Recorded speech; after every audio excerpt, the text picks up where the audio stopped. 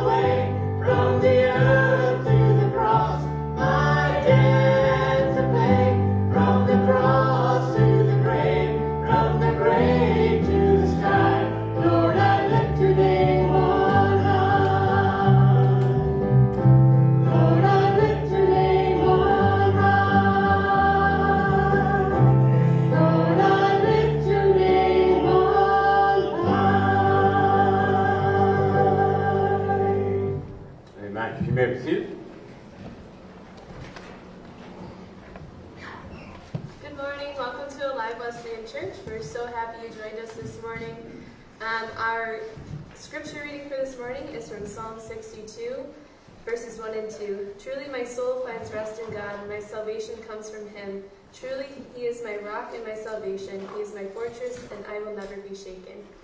We have a lot of announcements this week, and I didn't realize how many we had until we were on our way to church. So bear with me. We have youth tonight, our same time as normal. We have house churches meeting this week. And if you are interested in getting connected with a house church, you can talk to any of the leaders in the church, and we can direct you that way. We have Women Inspired by God this week, Wednesday night prayer meeting, and I believe Larry is taking a break this week, and Doug Durfee will be leading it, so stay tuned for that. That'll be great. Join us for that on Wednesday. We have Gordy's new Sunday school class also meeting this morning during second service, and Pastor Larry is still teaching his Sunday schools this morning as well.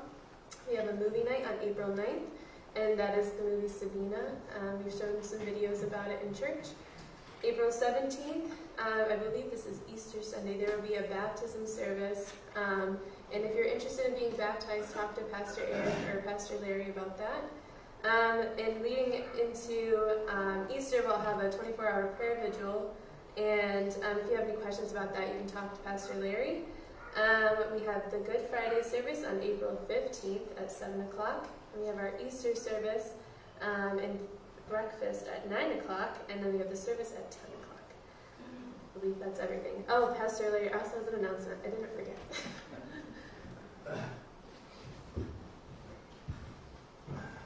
Do you remember these from last year? We ordered 50 of them just prior to Palm Sunday and gave, I think, all of them out. So we're encouraging you to haul those out now, and within the week, we're going to put ours out when we get home.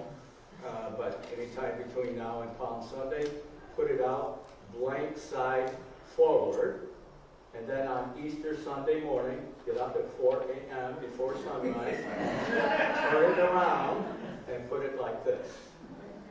So we've ordered 20 more, hoping that you all kept yours from last year's like we did. I had to dust it off a little bit, but we hope you can haul out your ones from last year. But we have ordered 20 more that'll be coming this week. So. Elena has an announcement. Good morning. For those of you who don't know me, I'm Elena Jones, and I'm the VBS leader here at EWC. VBS is so close to my heart. I grew up in an unbelieving household, but because VBS was free, it meant I could go. It was a safe place where I was loved and, more importantly, told about the gospel. I know that my teachers prayed for me, though I don't know where they are now. I wish I could tell them how much I treasured my time there and the lasting impact it has had on my life. Fast forward to the night of August 2nd, 2019, after the closing VBS ceremony. My only thought was, when can I get my hands on next year's VBS theme? Never did it once cross my mind that the church doors would be temporarily closed 7 months later.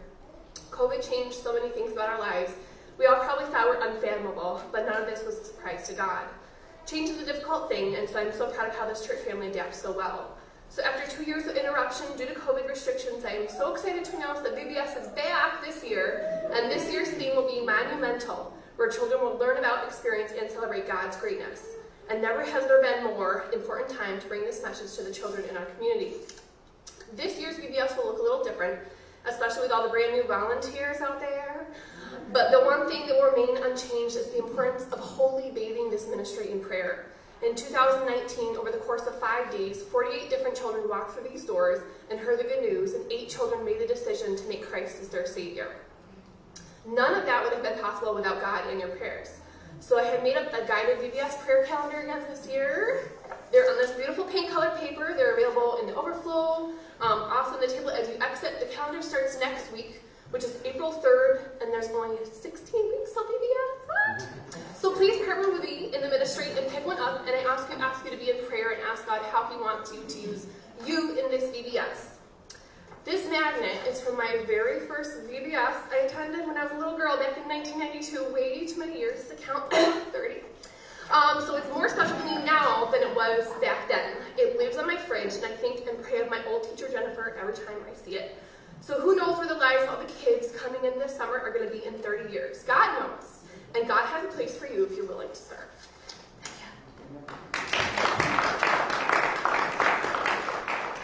Oh my goodness, go ahead. I don't have an announcement, I just wanted to say good morning. Okay, anyone else need to say anything? Good morning, Dave. All right, will you pray with me? Dear God, I thank you so much for today, Lord. I thank you for laughter and joy that you bring to us, God. I just thank you for everyone who's here and the way that they touched my heart, Lord. I just pray as we go into the service today that you will open our hearts to hear what you have to say to us, calm our hearts, and just thank you in your name, amen.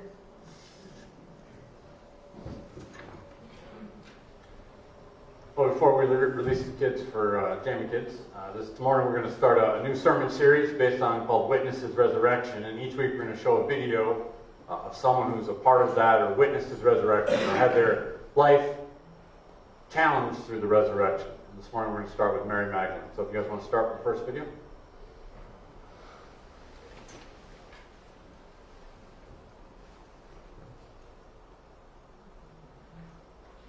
The disbelief my whole life. It greeted me as a child. This disbelief. And it helped itself to me, to my heart, marking me so deeply that, well, you don't know the level of repulsion people feel for you until you spend a good portion of your life not being looked in the eye. That was my life up until the moment Jesus found me. And what an unbelievable state he found me in. So, we packed, we cleaned, and we gathered for 3 years, though it felt like only days. And then the time came. Well, until his days were accomplished and he did what he came to do.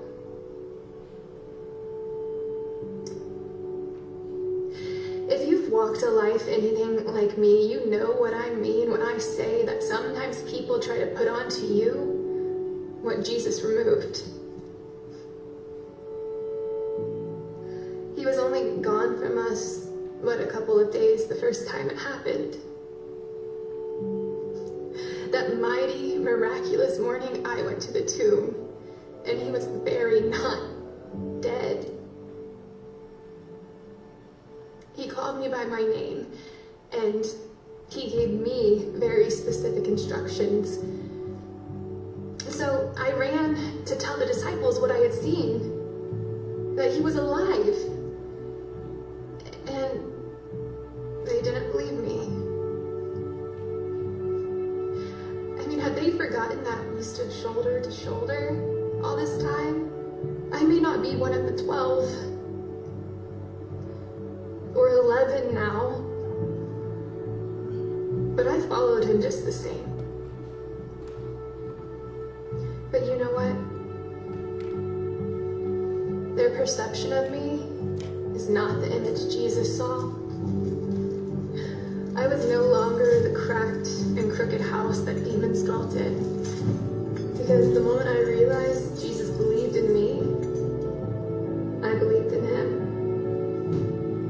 And eventually the disciples, they'd come around. Jesus kept appearing to a few, then to hundreds. But even after all that, there would still be some who didn't believe. He warned us about that.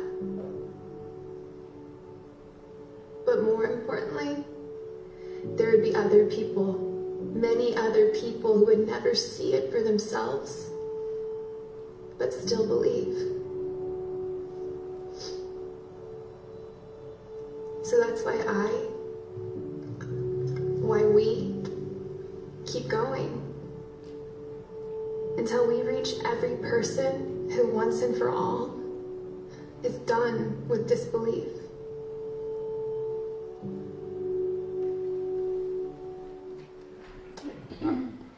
Well, this time we release the kids. They want to head down to Sunday school. This morning, before we have our normal prayer time, this morning is Alan McKenzie's last Sunday, and I want to call him up here. I want to pray for you guys before you leave. And you guys come up here and ask Pastor Larry wants to come up here, and we want to pray for them. But it's been a blessing to have the two of them with us. Wherever you want. They certainly have been a blessing to me, and I know they've been a blessing to the teens, the youth group, blessing to a lot of you. So we want to celebrate them, send them off with our blessings and our prayers. Celebrate with them as Mackenzie has a new position at Beaver Camp, a Christian camp that they're excited to go to. A camp that they worked at, met at, right? Took the teens on a retreat at. So she's going to be starting a new position there soon. So we want to send them off with our blessings. After the service, or in between services, in the overflow room, there's cupcakes and cake. So we want to invite you to celebrate with us, celebrate with them. So make sure you show your appreciation, tell them thanks. But we want to pray for them before they head off. So Pastor Larry, if you want to start, I'll close. Gracious God, we come to you this morning thankful for the gift of Alan and Mackenzie to us in the past year and a half. We thank you, Lord, for all that they have given to our church and in particular to our youth, for their heart, for their study, for their presence with our young people, and all that they have poured into them. We give thanks, O God. But Lord, now we send them on a new mission, and we pray that your blessings would be upon them as they go. And we pray, O God, that you would fill them anew with your Holy Spirit in the new tasks that are out there before them. That you will use them in mighty and wonderful ways out into the future. We pray in Jesus' name. Amen. Dear Father, I do as well thank you for Alan McKenzie. Lord, I thank you for bringing them into the life of this church. Father, for the way that you work things through your sovereignty. Father, I thank you for this past year and a half that they've been a part of our church family, a part of our lives, a part of the teens' life.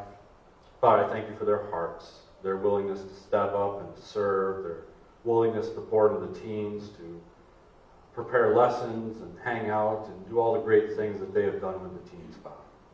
And so, Lord, I thank you most of all for their hearts and Lord, for sending them here. And Father, along with Pastor Larry, we just pray now, Lord, that as they go out from us, Father, that we'd be able to celebrate that as they go on to a new chapter that you have written for their lives, Lord, that you'll anoint them in a new, fresh way, Lord, as they serve.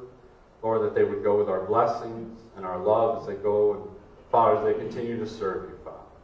Lord, I pray that you be with them in a special way, that they would just enjoy the time that they had here, Lord, in great ways, that they would have great memories, Father. And Lord, we would just thank you again for them, for their service, for who they are. Pray for your special blessing upon both of them, for their marriage, their lives, their ministry, Father. We pray all this in your wonderful name. Thank you, guys.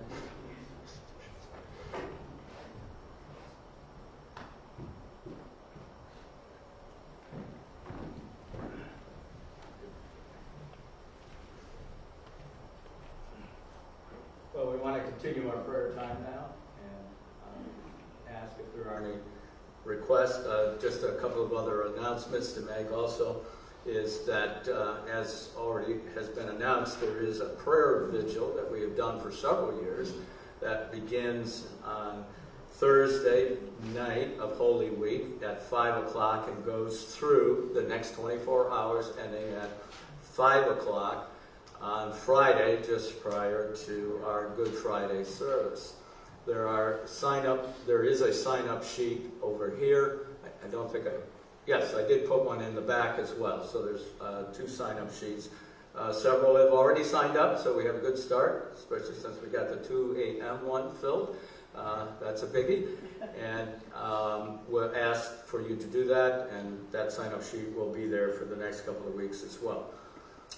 Then also on Easter morning, we are having an Easter morning breakfast, and so there is sign-up sheets over here for that, for what food you can bring, and also how you can help with the setup and takedown and that sort of thing. And Charlene is going to be heading that up. All right, with that, are there prayer requests that you would like to share with us this morning? First, of course, is we do want to remember the Norma O'Shaughnessy family. Norma passed away this past Monday and had the funeral on Friday, and so we want to continue to pray for that family. Alan?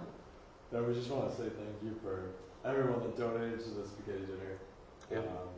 We just had so many donations between food and baskets, and we just want to say thanks to the teens for all their work that they did yesterday, and everyone else that helped. It was a great event. So. Okay, yep, it's a great dinner last night. If you missed out on that, sorry. You missed out on it. Any other requests? Penelope? My husband Larry is traveling to Baltimore today. He's going to leave around 11, so just traveling overseas. Okay. That's Poconos. Yep.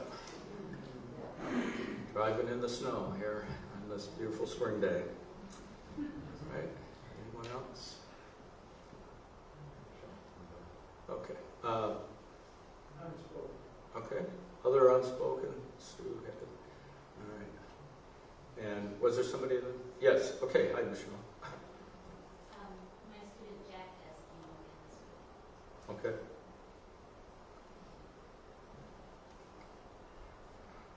Okay, we've been praying for Jack for some time, and he is having another chemotherapy treatment this week. And let's continue to remember Sharon, of course, in prayer. Praise the Lord. She was out to the women's group last Tuesday morning, so thankful for that. All right, let's bow then for a moment of prayer. Heavenly Father, we do give thanks to you and praise to you for who you are. You taught us to pray, Our Father who art in heaven, hallowed be thy name. May your name be honored. May who you are, your nature, your character be glorified.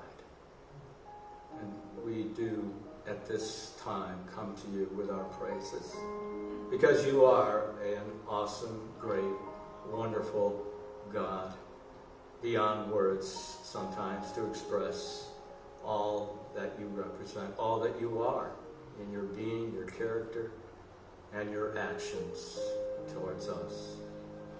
The greatest action you ever took towards us, oh God, was to come as a little baby boy in a manger 2,000 years ago. Thank you for your redeeming and saving love that has come into our lives through Jesus Christ and is now real and realized in our hearts and lives by the Holy Spirit who dwells within.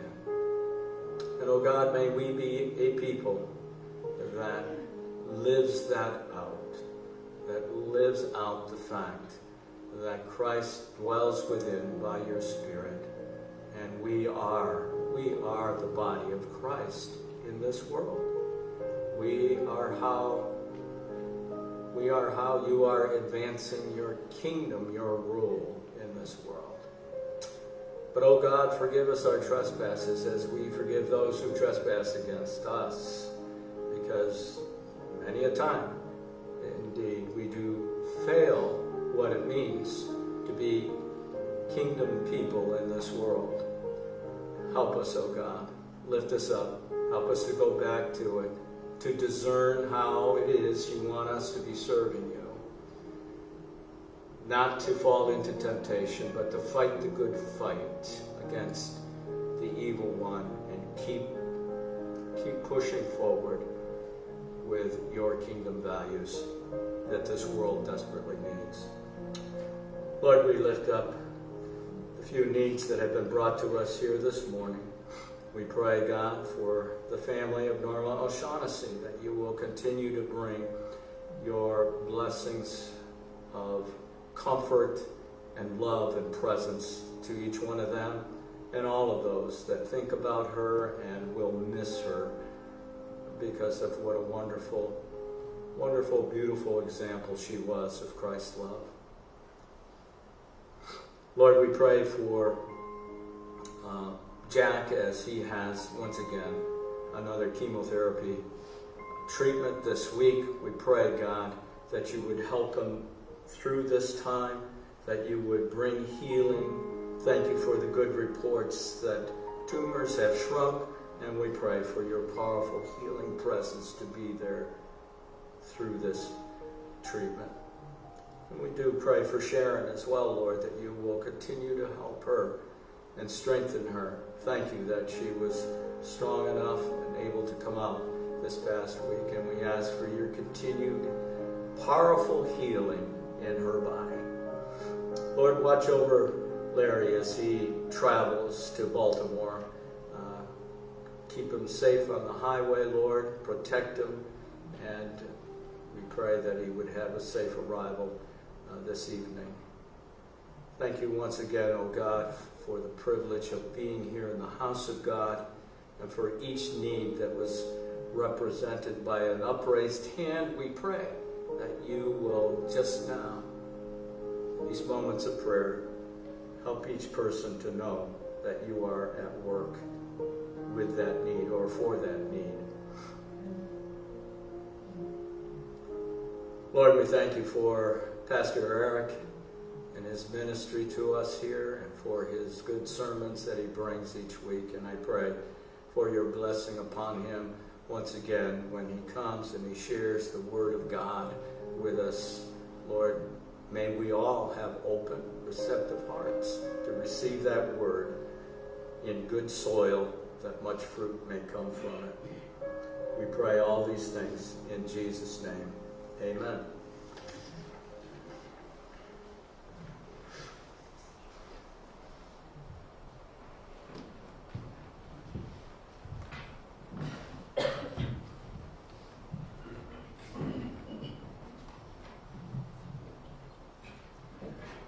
Let us stand as we continue in our worship this morning.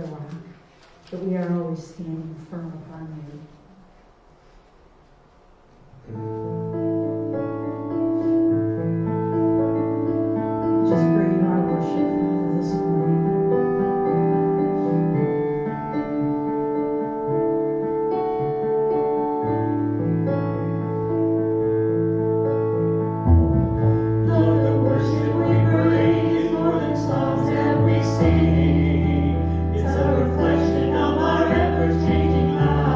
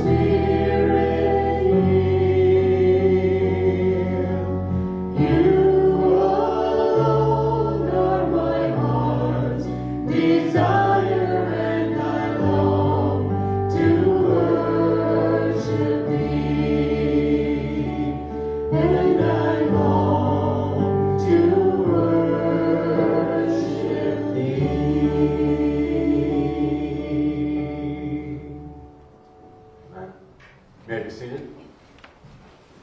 If you'd like to follow along, I invite you to take out a Bible, turn to the Gospel of John.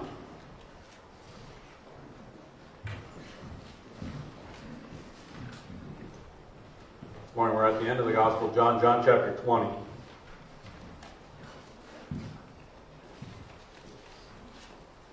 This morning we're reading John chapter 20, verses 1 through 10.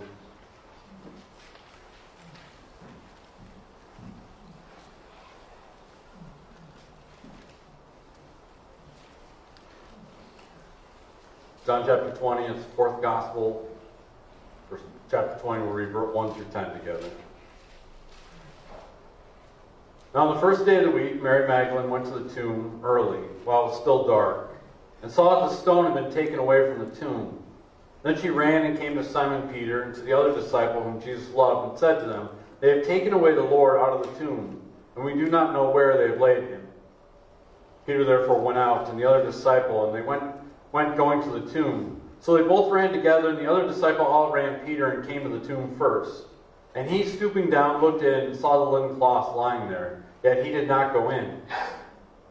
Then Simon Peter came following him and went into the tomb, and he saw the linen cloths lying there, the handkerchief that had been around his head not lying with the linen cloths, but folded together in a place by itself. Then the other disciple who came to the tomb first went in also, and he saw and believed. For as yet they did not know the Scriptures that said he must rise again from the dead. Then the disciples went away again to their own homes. God bless us as we look at it. Well, I said last week that this morning we're going to start a new series of messages as we head towards Easter called Witnesses that I've ever read. I would guess most of them would have ended in John chapter 19. Right? The biography typically ends when the person dies, right? John 19:30, it says Jesus bowed his head, he says it's finished, he bows his head and he dies. John chapter 19, verse 42, they take his body and they put it in a tomb. So, he's dead, he's buried, biography's over, right? A lot of great people throughout history, George Washington, Alexander the Great, Martin Luther King Jr., Julius Caesar, Elvis Presley, right? Their legacy may live well beyond their earthly lives, but their biographies tend to stop when they're dead and buried. And here is the life-changing difference between Jesus and everyone else. John chapter 20. As we keep reading, we find out, the story doesn't end in John chapter 9, right? The story keeps going. And as you turn the page in your Bible to John chapter 20, here is the wonder of Christ and why knowing him is the most important thing in life. Bible scholar Henry Morris once wrote, "The bodily resurrection of Jesus Christ from the dead is the crowning proof of Christianity. If the resurrection did not take place, then Christianity is a false religion. But if it did take place, then Christ is God and the Christian faith is absolute truth." Well, what makes all the difference? John chapter 20. Well, what would it take for someone to believe? Right? Well, how about a witness, right? Someone who actually saw it. And that's the purpose of this series of messages. Let's look at God's Word and see these people whose lives were utterly changed by meeting Jesus, and then how their lives were changed even more when they saw that he was resurrected from the dead. And let's begin with Mary Magdalene, right? It says that she shows up in the all-important first verse of John chapter 20, right? A chapter that should not have been written if Jesus was just a normal man. Look at verse 1 again with me.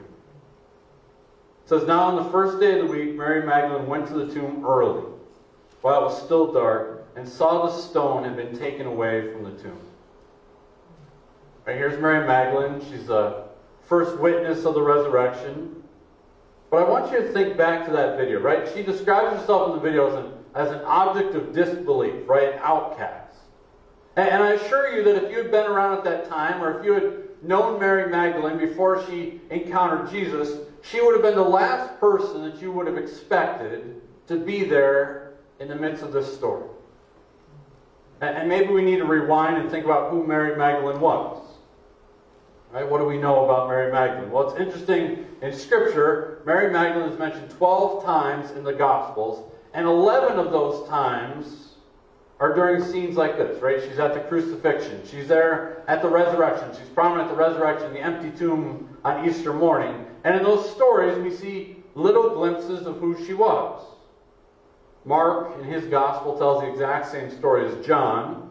And he begins his writing in Mark 16:9. He says, "Now when he rose early on the first day of the week, he appeared first to Mary Magdalene, out of whom he had cast 7 demons." All right, what's one of the things that is always mentioned about Mary is that Jesus had cast 7 demons out of her. Right? She was demon-possessed at one point in her life, but then she crosses paths with Jesus that unforgettable day, and he sets her free.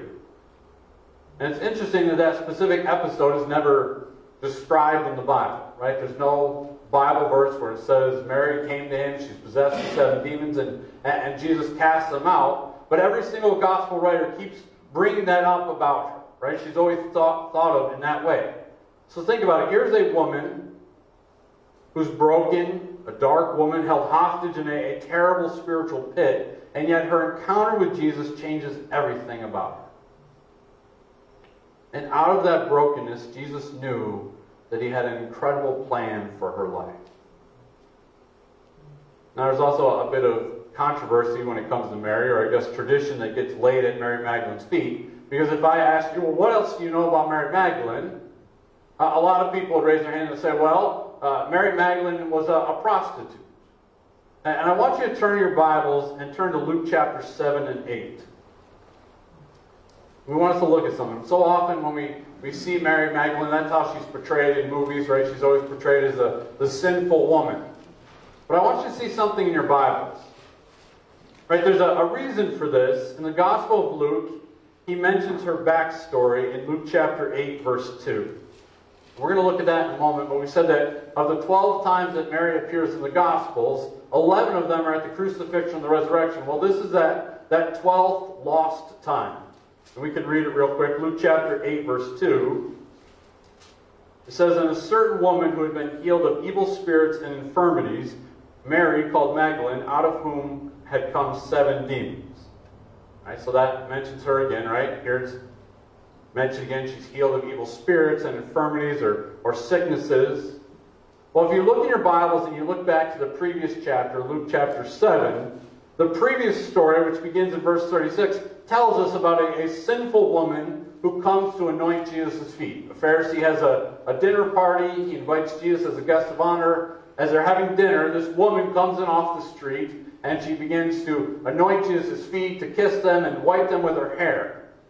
And Simon the Pharisee, who is hosting this party, he thinks to himself, it says in verse 39, "Now when the Pharisee who had invited him saw this, he spoke to himself, saying, 'This man, if he were a prophet, would know who and what manner of woman this was who was touching him, for she is a sinner.'"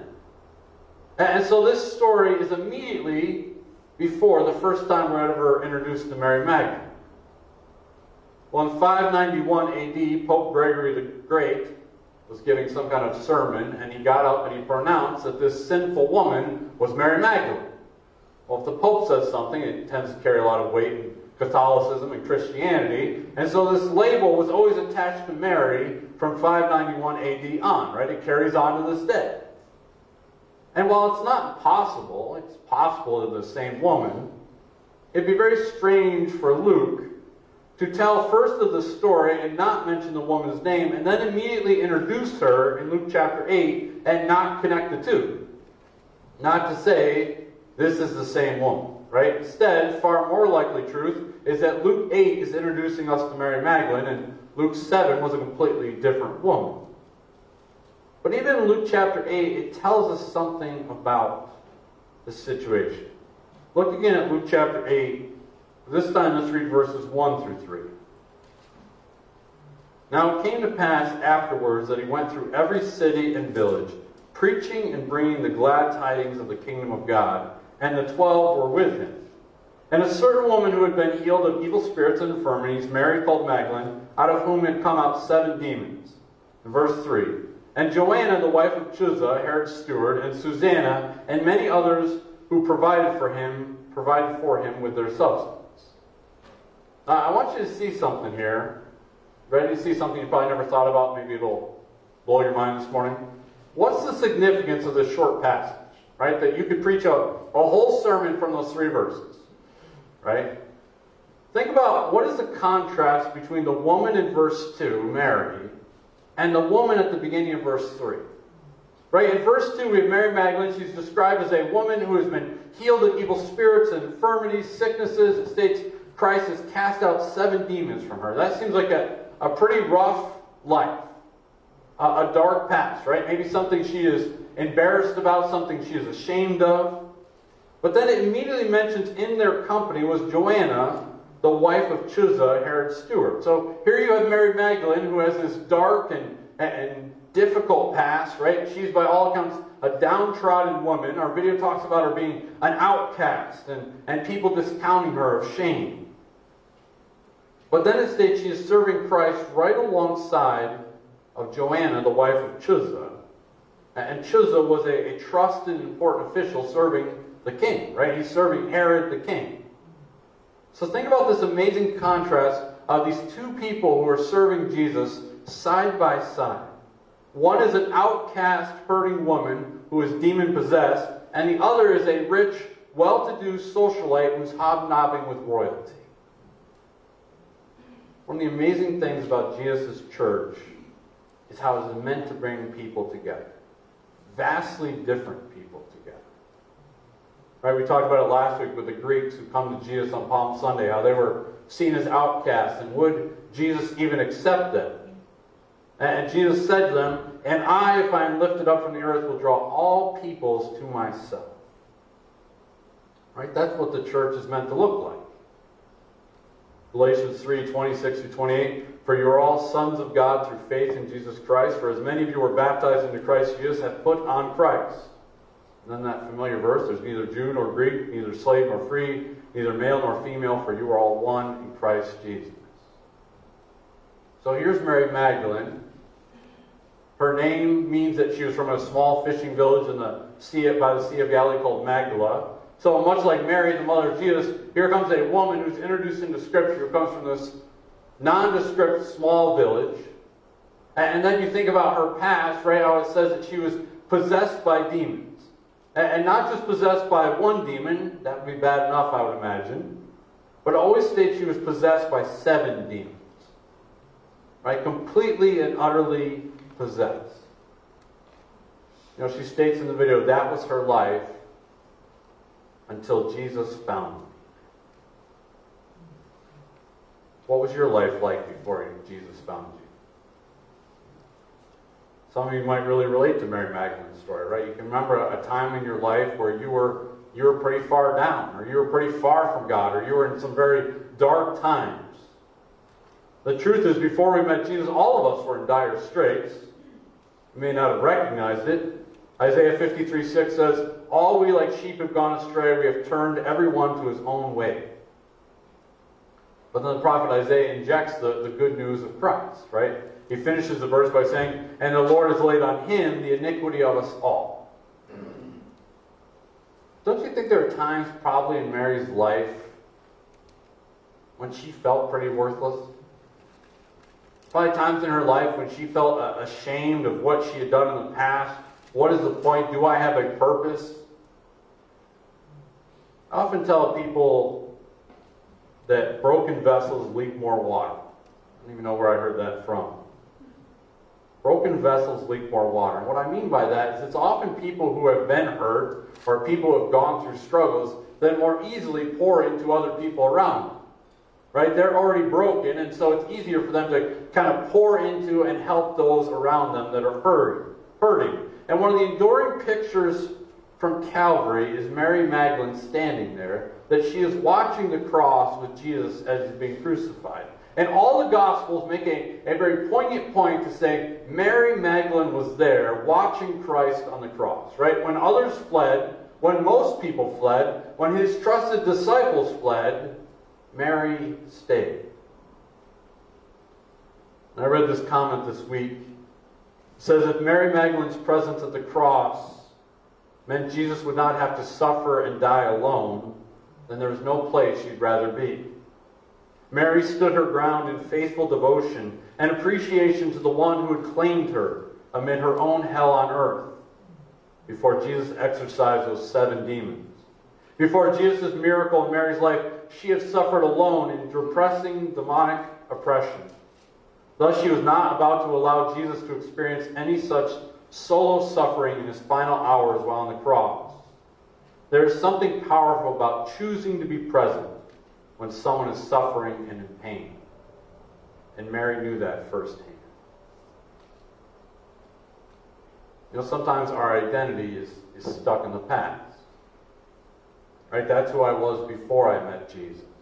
And maybe even like so many people kind of apply to Mary this label that, well, Mary must have been a sinful woman, even though you don't really know whether it's true or not. Maybe there are labels that people put onto you.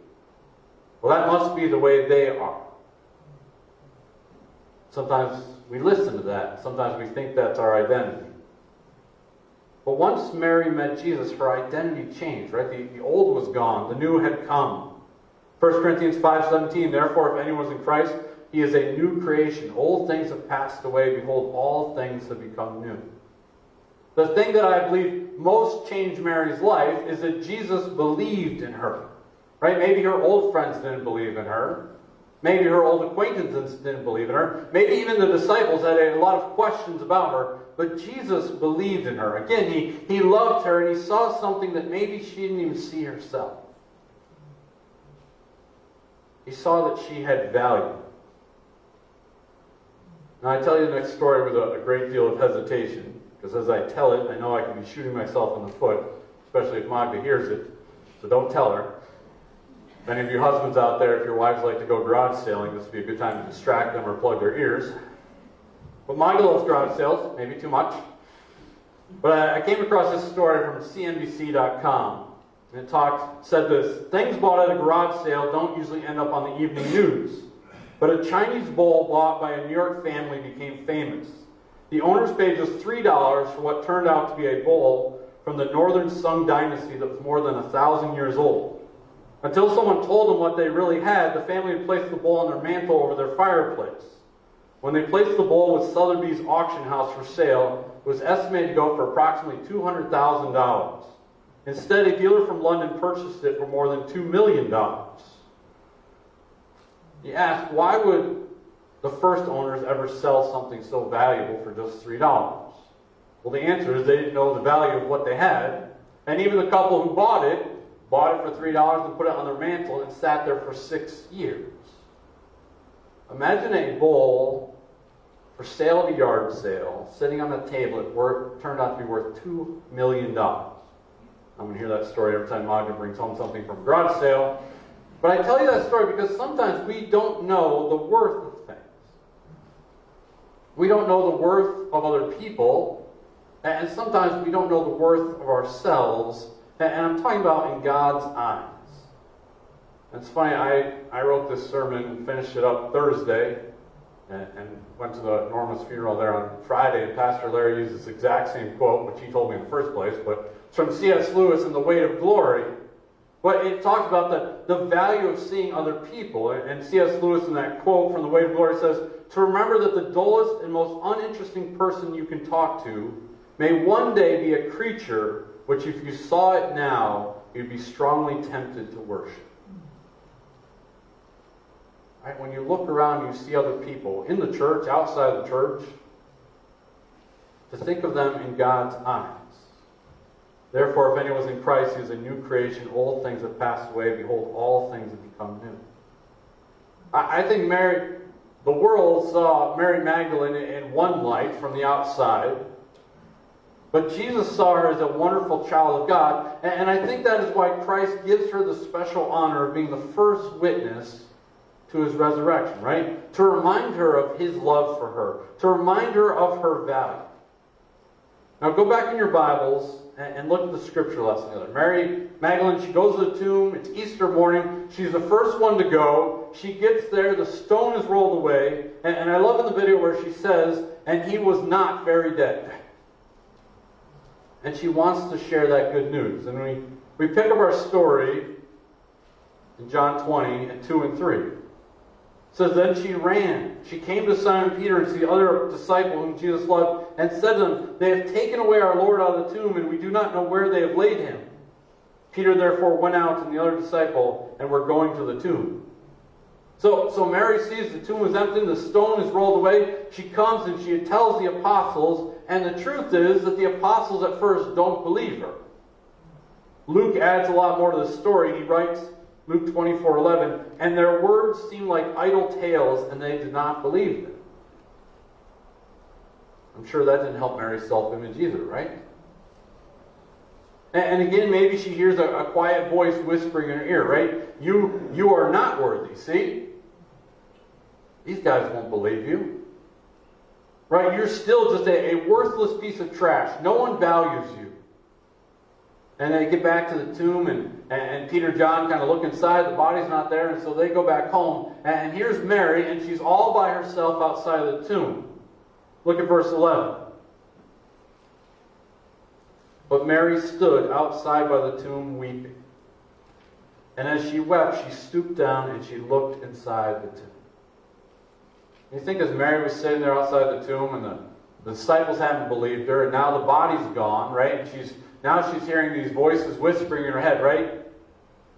And she spent all that time filled with grief and sadness. Think about how Mary spent all day Saturday, right? Alone, grieving and mourning. But here's the beautiful part, right? The silence of Saturday, and whatever those voices were whispering in her ear about being unworthy, is immediately replaced by the sound of hearing Jesus say her name. Verse 16. Jesus said to her, Mary. And she turned and said to him, Rabboni, which is to say, teacher. Jesus speaks to her, Mary. I'll say that there's nothing more important that will change your life than hearing Jesus say your voice, say your name. You can hear me preach. You can hear people preach. You can listen to pastors. You can read books. You can hear all about Christianity. You can be in the church for 100 years. But until you hear Jesus actually say your name and speak to you as a child, that is what changes us. Not just hearing about Christianity, not just hearing about Jesus, but actually hearing Jesus. He says to her, Mary. Right? There are always going to be competing voices in your life. The question is, which voice are you going to listen to? Right? Maybe the world said to Mary Magdalene her whole life, right? You are not worthy of anything. You're an object of disbelief. But in the beauty and the grace of Jesus, how wonderful it is that Mary Magdalene is the first person to witness his resurrection. She's the first person to hear his voice. She's the one who is honored. God loved Mary Magdalene despite her past, and God loves you despite your past. Trevor Chandler wrote, God did not love us because he had a need. God loved us because we had a need. And I want you to think about how powerful that is, or could be, inside the church. To come together, to see the value in each person, to pour out love. I read a quote this week that said, you never hear anyone say, I left the church because they loved me too much. What did Mary Magdalene do after she witnessed the resurrection? Well, go down to verse 18. Mary Magdalene came and told the disciples that she had seen the Lord and that he had spoken these things to her. Right? She went and she shared with others, right? Knowing Jesus gave her a purpose. She said in the video, I was done with disbelief. There was a mission, right? A personal encounter with Jesus led to a corporate mission for Jesus. N.T. Wright wrote, repentance and forgiveness of sins are not simply, therefore, a matter for the individual, though they certainly are. At the heart of being a Christian is the personal turning away from sin and celebrating God's forgiveness, which is, after all, at the heart of the Lord's Prayer itself. But these two words go much wider as well. They are the agenda which can change the world. They are the agenda which can change the world, right? Mary Magdalene's world had been changed. She goes and she tells people the good news, and that's what we need to do as well, right? She's the first Easter evangelist. D.L. Moody was once approached by a woman who said she did not care for his evangelistic methods. So Moody very calmly said, well, I don't care for them either. What's yours? She kind of hemmed and hawed and said, well, I don't really have one. He said, well, then I like mine better than I like yours. A recent Gallup poll indicated that out of all evangelical American believers, only 2% have ever introduced another person to Christ. We have to do better. Easter is just a few weeks away. How can we share this good news with a world that's all around us that is hurting? Who do you know that needs to meet Jesus? The story of Mary Magdalene is the story of a person whose life was utterly changed by meeting Jesus. Whatever her life was before, that encounter with Jesus gave her meaning. It gave her purpose. It gave her worth. And what he did for her, he still can do today. Let's bow in prayer together. Heavenly Father, we do thank you again for your word. Father, we thank you that you do take people that are broken, cracked, Lord, that you make something wonderful out of their lives. Lord, that you took Mary Magdalene that had a past and a difficult past, and Lord, yet, Lord, you used her in such a wonderful way. Lord, I pray that there's not a single person in this church that right now feels unworthy of you. Feels like they are worthless. Feels like they have no purpose.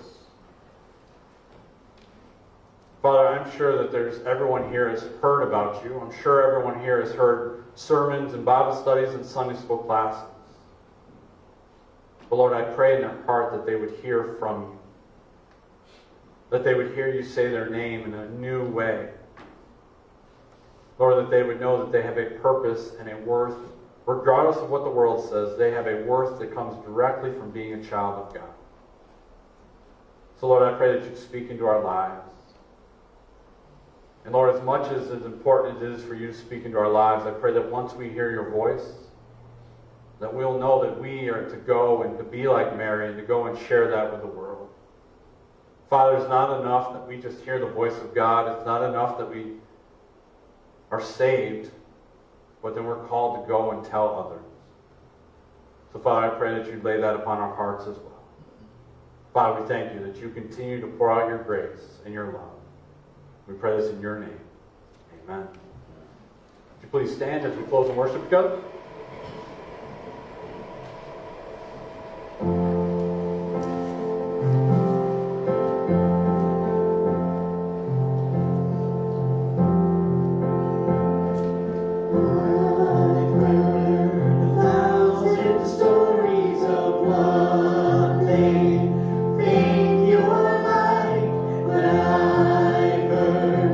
Tender whisper of love in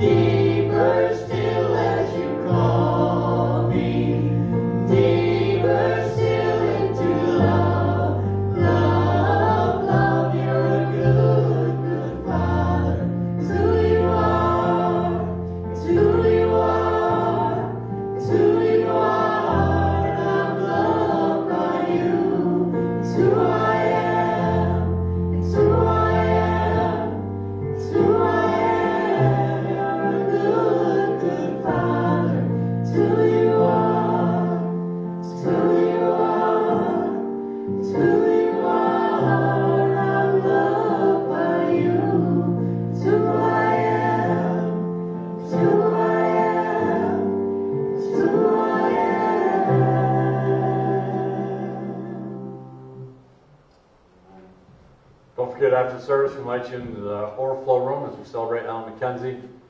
Make sure you grab yourself a cupcake, and make sure you shake their hands, and make sure you tell them goodbye. Benediction today is from Ephesians chapter 6. Peace to the brothers, and love with faith, from God the Father and the Lord Jesus Christ. Grace be to all who love the Lord Jesus Christ with a love that is incorruptible.